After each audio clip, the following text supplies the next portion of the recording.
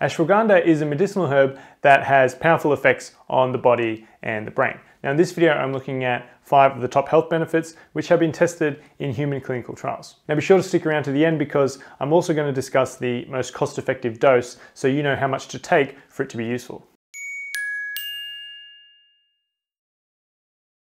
Ashwagandha is one of the most important herbs in Ayurveda, which is a form of alternative medicine based on the Indian principles of natural healing. This is what the ashwagandha plant looks like. Now it's the extracts or powder from the plant's roots or leaves that we use in supplements. So let's take a look at the top 5 health uses. Number 1, ashwagandha can help reduce stress.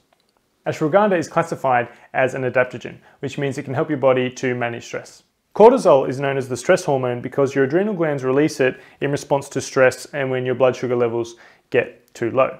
Now, unfortunately, in some cases, cortisol levels may become chronically elevated, which can lead to high blood sugar levels and increased fat storage in the abdomen. Reducing cortisol levels can be very beneficial for health, and studies have shown that ashwagandha can help. In this controlled study of 64 adults with a history of chronic stress, the group that supplemented with ashwagandha improved all tested parameters of chronic mental stress and reduced serum cortisol by 27.9%.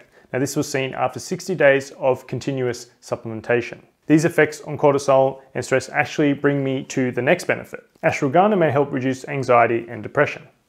Now in this same 60-day study, those in the ashwagandha group reported a 69% average reduction in anxiety and insomnia, compared to 11% in the placebo group. Numerous other double-blind controlled trials have also found it has benefits on anxiety, but there is also definitely a placebo effect at play too. So those taking fake pills tend to experience improvements as well, but it's never nearly as strong or consistent as the ashwagandha group. Antidepressive effects have also been seen with ashwagandha, but they are nowhere near as notable as the anti-anxiety effects. But the mechanism by which it helps appears to be very similar. Back to the 60-day study, those who took a larger daily dose reported a 79% reduction in severe depression.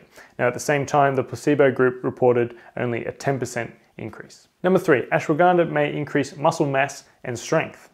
Okay, shifting gears a little bit, but the benefits are not limited to just mental health. Research has shown that ashwagandha may increase strength and power output. Now, one study's purpose was to determine a safe and effective dosage for ashwagandha, but they found that healthy men who took a high dose for 30 days had a significant increase in strength in the quadricep and back extensor muscles, despite not exercising. In another study, 57 untrained men were put on a strength training program and given either ashwagandha or placebo for 8 weeks. The ashwagandha group improved their 1 rep max of bench press by almost 20 kilos or 44 pounds over placebo, and leg extension by almost 5 kilos or 11 pounds. Muscle size, serum testosterone and muscle recovery was also improved versus placebo. So you can see these benefits are really impressive. Number 4, ashwagandha may reduce blood sugar levels. Several studies have found ashwagandha has benefits for metabolic health. A test tube study found that it increased insulin secretion and improved insulin sensitivity in muscle cells. Now this may help explain the potential benefits on blood sugar levels. In a small pilot study of 6 people with type 2 diabetes, supplementing with ashwagandha for 30 days lowered fasting blood sugar levels as effectively as an oral diabetes medication.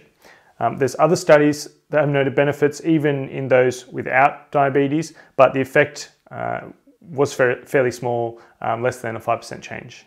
Number 5, ashwagandha may improve cholesterol and lower triglycerides. This of course may help to improve heart health, particularly in those who already have problems. In a 60-day study of chronically stressed adults, which is the one we looked at several times earlier, the group taking the highest dosage of ashwagandha experienced a 17% decrease in LDL cholesterol and an 11% decrease in triglycerides on average. Another study noted very similar reductions in LDL cholesterol, but they also found HDL cholesterol increased by 17%.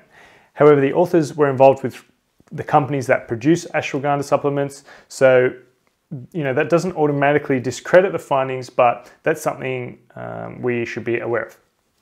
As for the effective dosages, those used in the study seems to range from 125 to 1,250 milligrams daily, and it seems like the higher the dose, the more effective it is. So if you're thinking about supplementing, I'd look for a root extract or powder That's about 450 to 500 milligrams per capsule, and you could have 1 or 2 of those per day. Best of all, it appears very safe for most people. However, there are some individuals who shouldn't take it, including pregnant or breastfeeding women, potentially people with autoimmune diseases as well. But as always, you should talk with your doctor before you begin any new supplement. Thanks for tuning in. If you found this useful, please leave us a thumbs up. And if you haven't already, be sure to click the red button below the video to subscribe to the Authority Nutrition YouTube channel.